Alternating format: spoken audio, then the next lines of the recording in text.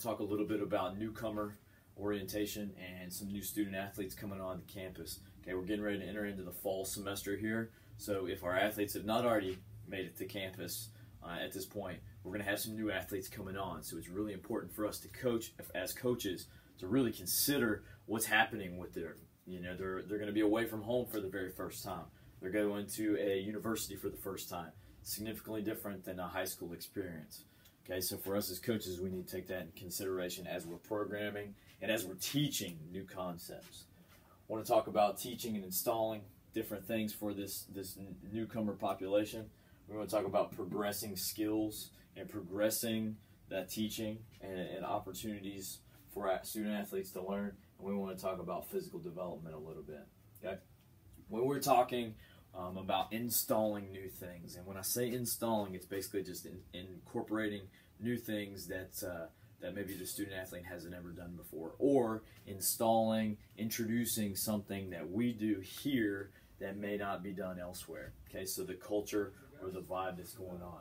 The biggest thing once we're teaching or installing new skills is staying simple. There's no reason for me to provide an elaborate explanation of a physical skill or even a tactical skill or concept in this early age. Let's be very simple. From a physical standpoint, we may say, hey, this is a squat. I want my butt back. I want my knees out, my chest tall. I want to lock into the bar at all times. I want to count. We're counting. We're counting. Okay, that may be an example. So now I'm giving instructions to an athlete. I'm showing exactly what's going on, and I'm talking to the group about how we're going to cue that as a crew and the cadence or tempo in which it's done. Okay. The next thing, kind of jumped into it a second ago, is I want to keep instruction differentiated. So differentiated instruction is basically providing instruction or teaching. It's teaching basically, teaching to a bunch of different audiences. We have a ton of different types of learners. We have learners that see things and get it right away. We have learners that are auditory learners that need to hear things. And we kind of have our psychomotor learners that actually has to get in the weeds and do it. Us as teachers, us as coaches, we actually have to intentionally shape the way we're talking, shape the way maybe we're moving, and providing the lesson, providing the demonstration of a skill or a technical skill or concept, so that these differentiated types of learners can understand it. An example here would be, maybe I'm talking on the board and I've got some different things I'm pointing to. I'm talking about the skill, providing a little bit of feedback and a little bit of background on it, but I'm staying simple, and I may have a concept printed out for them. So if we're going through a warm-up and we're learning a new warm-up skill, maybe I have it printed out for them. I'm going to talk through it, then I'm going to demonstrate it, then we go into a practice opportunity. Okay, if it's a little bit more advanced skill, maybe I provide some footage from game film, from practice film. Or if it's a basic athletic skill, such as the weight room, maybe we're talking about it, we get hands-on, and we actually practice the skill, and then we come back and we provide feedback to that. And that's what leads us into our next one. Feedback, especially for young athletes, it needs to be extremely specific. Okay? So there's two different types of feedback, and we've talked about this in other videos before, but the two different types of feedback are just basic general feedback, and that's basically to the group. Hey, good job, or continue. Hey, remember, knees out, knees out, knees out. I'm not talking to one specific athlete, I'm talking to the group. Whereas specific feedback is feedback geared toward changing or maintaining a behavior on one or two athletes. The caveat here, in order to provide specific feedback, I have to be proximal or close to the athlete that I'm talking to. I can't be talking to athlete on rack 1 if I'm standing next to rack 20.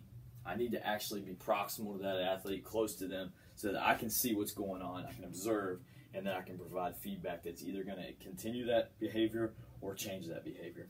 So when I'm teaching, I need to be simple.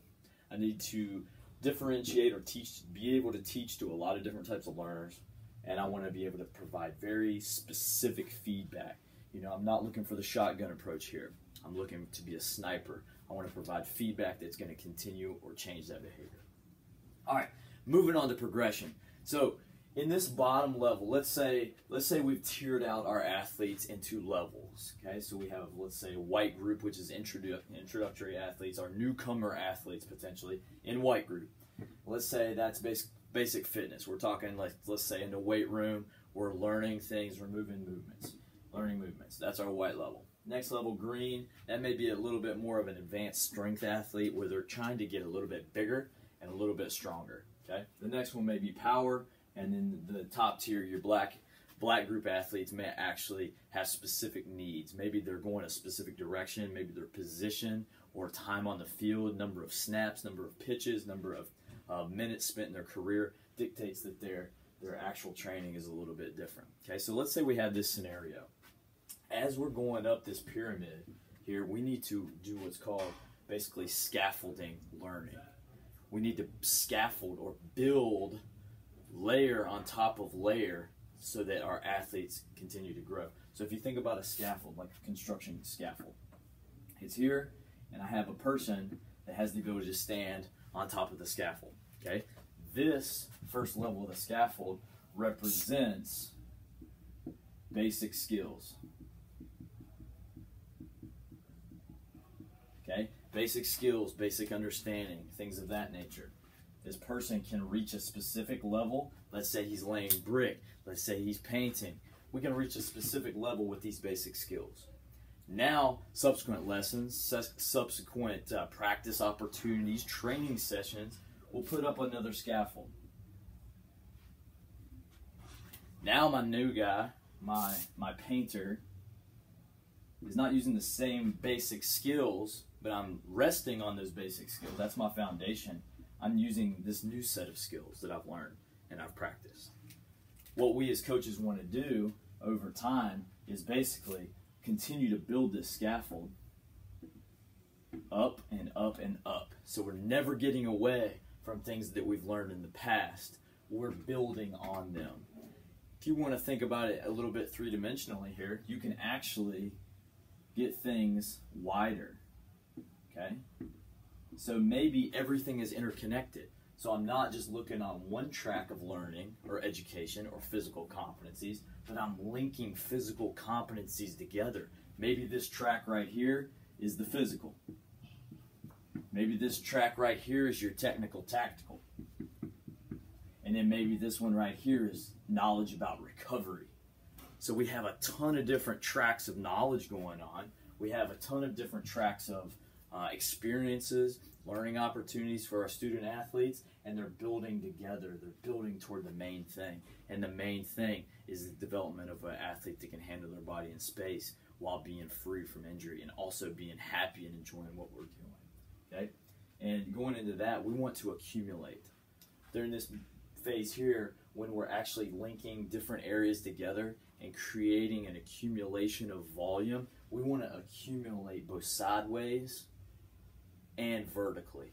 I want to have great experiences. I want to be able to move well. I want to be able to handle the demands of training, handle the demands of practice, handle the mental demands of learning the technical aspects of what's going on within our sport, and I want to be able to handle the social aspects of the university experience. Okay, so when I'm progressing athletes, a lot of times, especially at this white group level, this bottom group, this introductory group, a lot of the volume, especially from a weight room standpoint, doesn't really change very much. Oftentimes we do a lot of sets with fewer reps. Okay, so if you pull up a textbook, it's often prescribed out maybe 3x10, 3x8. So I want to accumulate volume. Well, that's great, but the sets are so few, there's not a lot of coaching opportunities in there. If I only have 3 sets of 8, there's only 3 or 4 coaching opportunities there, how you look at it. If I have 5, 6, 7 sets of 2, 5, 6, 10 sets of 3, there's many more coaching opportunities there. There's more opportunities for the athlete to self-coach themselves. And if we can coach each other to coach each other, we have subsequent opportunities for the other athletes to coach themselves. So we want to, in this basic phase right here, we want to think about using more sets, okay, and fewer reps to accumulate our overall volume. At this point in time, if we're thinking intensity, so how how maybe heavy or the intent that it's moved at. We want to be laser focused in terms of technique so that we can pattern that skill and reproduce it over time when we do add weight, but we want the weight to be very, very light. That's going to allow us to dial in different types of patterns. It's going to allow our athlete not to freak out being under a weight that they've never been under, and it's going to allow us to really work toward accumulation. Okay, so looking at the general setup, let's say we have a section here where we'll just look at 2 lifts, or 2 workouts, if we will. Okay, an A and a B. You know, you may have A, B, C, D, E throughout a week. It may be a 4-day, it may be a 3-day, it may be a 6-day or 7-day, and that's fine. Okay, but let's just look at 2.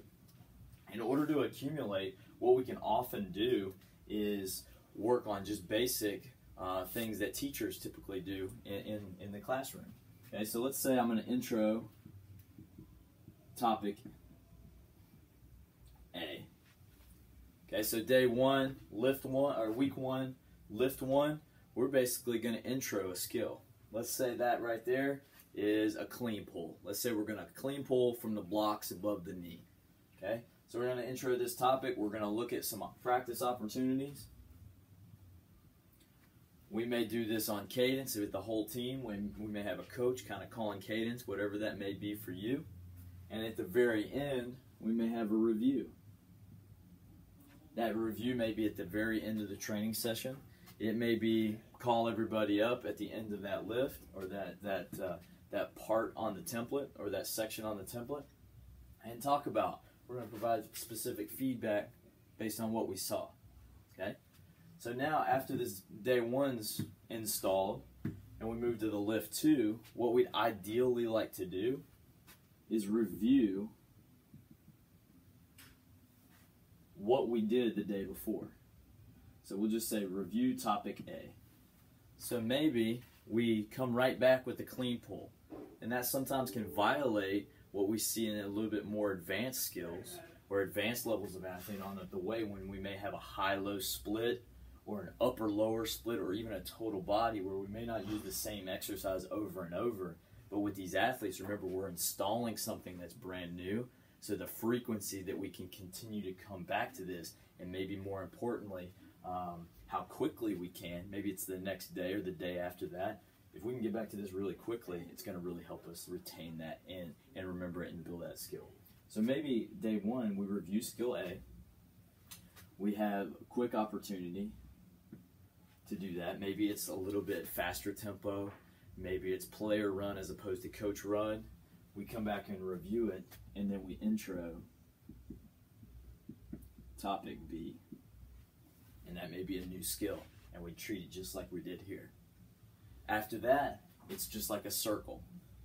I'm going to review. I'm going to review what we did there with B, maybe even A, or embed it in the lift. And then I'm going to intro the next one. This guy right here, once we get to there, we're going to review, and we're going to intro. Review, introduce. Okay, so we're going to basically review what we did in the past, introduce. Now, another thing that you may actually do too, not to get too complicated, you could review on any given day, introduce or practice, and then preview what's coming. So let's say before the lift, we come up and we say, hey, yesterday was a big speed power day. We worked on sprints. We worked on med ball tosses. We hit the big clean pull and the squat. Today, we're going to do the same thing, except I want to really dial in our clean pulls from below the knee now. Yesterday, we were above the knee, if you remember. Now, our squats, we're going to go to a different pattern. We're going to try a kettlebell squat. We're going to call a landmine squat. Work on a landmine squat. Okay, so then we complete our section. We complete our lift, our training section, our session. Then at the very end, we review what we just did. And then we say, hey, good job today. Now tomorrow, we're going to move on to our B workout, and we're going to do X, Y, Z. So now I have a review from the past, I have my current, and I have a look to the future. If we do this over time, it can really help our athletes build this accumulated model of our scaffold. Okay? Final thing we'll talk about, the main thing of working with a new athlete coming along the way is teach them at a lower pace, maybe away from veteran influence, or maybe away from the tempo or fast speed that you would normally train the rest of your team, and allow them to be comfortable with what's going on.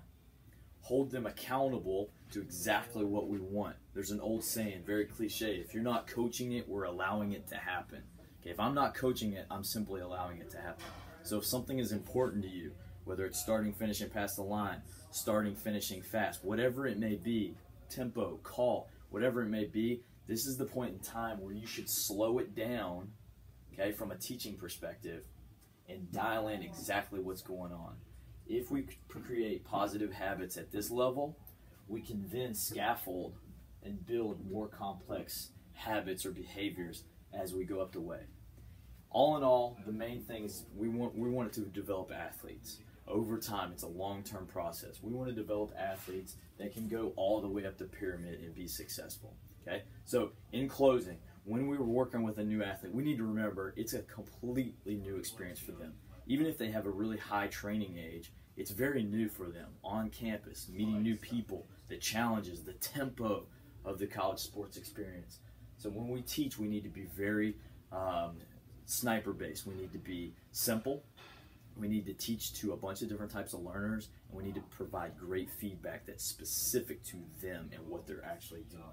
When we progress, we want to build tomorrow on top of what we did today. The next day on top of that, we want to be wide-based, and we want to be big in what we're doing, and we want to make sure our athletes can handle the bottom levels before we stack other things on top. And then finally, we want to develop an athlete over time. So what's that look like for you? As a coach, what does your setup look like? What does your head sport coach want within that program? And then how do we teach that? How do we get the most out of our athletes over time?